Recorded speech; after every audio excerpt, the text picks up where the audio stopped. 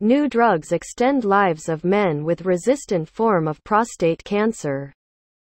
As a general rule, cancer patients have to worry about the possibility that their cancer will return with a vengeance, no matter how successful their initial treatment course may have been.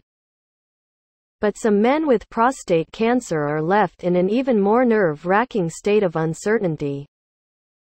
Their cancer appears practically frozen, not spreading elsewhere but also not responding any further to treatment. Sadly, some patients in this state will eventually develop a full-blown, incurable, and ultimately fatal cancer.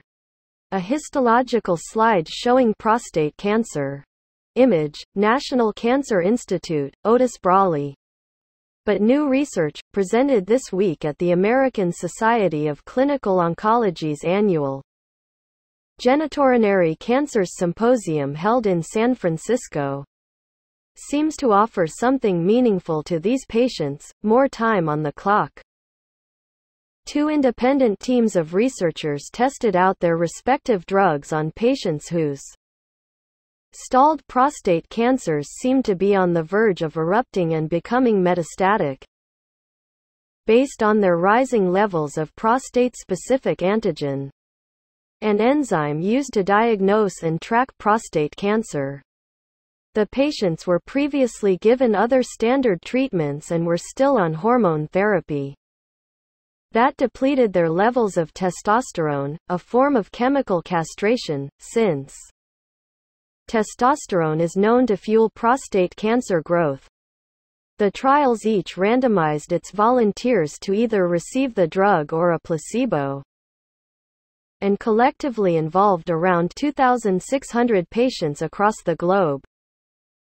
In both trials, those who took the drug survived much longer than those on the placebo.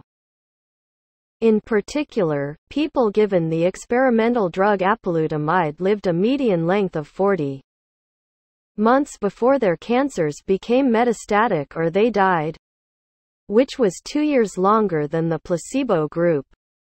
Patients who took enzalutamide similarly lived a median length of 36 months without metastatic cancer, compared to just 14 months for those on placebo. For both drugs, the researchers estimated they had reduced the risk of patients developing metastatic cancer by around 70%. Those on either drug experienced relatively mild side effects like fainting, fatigue, and hypertension, but patients overall rated their quality of life as highly as they did prior to starting the treatments. The findings of the apalutamide trial were also published in the New England Journal of Medicine, while the enzalutamide results have yet to be peer-reviewed.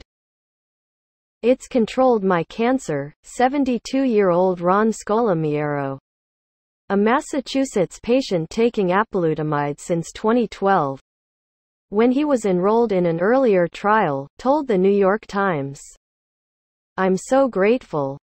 Both drugs block the receptors that allow prostate cells to take in testosterone, essentially boosting the effects of the chemical castration."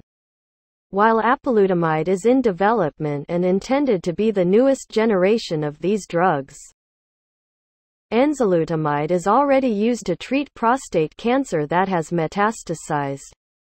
It's estimated that 3 million men in the U.S. currently have prostate cancer, while there are some 160,000 new cases diagnosed annually.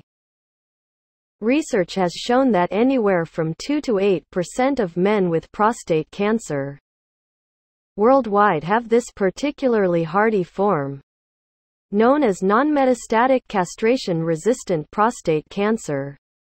Human trials of these androgen receptor inhibitors have been ongoing for years, but these are the largest seen yet, both being Phase 3 trials that are needed to win final drug approval from agencies like the U.S. Food and Drug Administration (FDA).